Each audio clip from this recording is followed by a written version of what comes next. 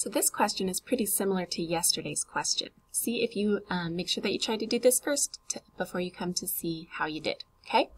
So it says multi-step. We're going to have to do a few different steps. It says Max uses paper clips to measure his pencil.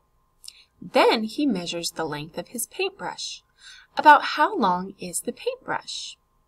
Well, here we have our paintbrush, and then we have our pencil, and we need to first count and see how many paper clips long the pencil is.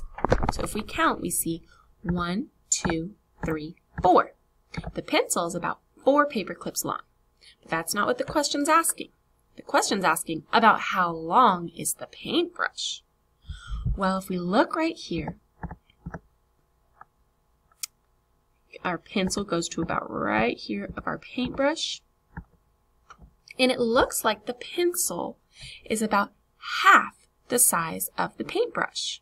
So if we know that the pencil is 4, we would need to double it to see what the how long the paintbrush is. So 4 paper clips plus 4 more paper clips, that's a double stacked. 4 and 4 is 8.